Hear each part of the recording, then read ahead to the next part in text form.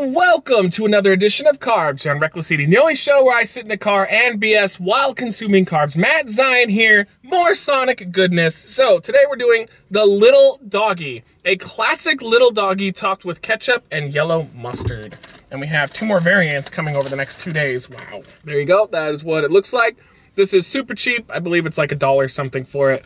And the idea is that it's just either a little snack or it is something maybe you can get like a few of them and kind of have a variation. But basically, this is just a tiny hot dog. Let's try it out.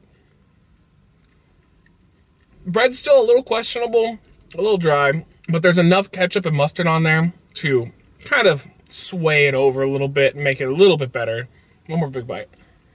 You know, this reminds me a lot of the frozen hot dogs I used to get as a kid.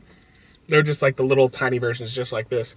Almost identical, little better quality, but the bread is almost identical to that stuff. I would rate this thing a low 4 for the price wise and for just in general how quick of a snack this could be or how quick of a lunch it could be. Not the worst thing, but like if you go to Sonic, like for me personally, I'm going out of my way to go to Sonic. It's about, okay, with traffic, it's like 30-40 minutes.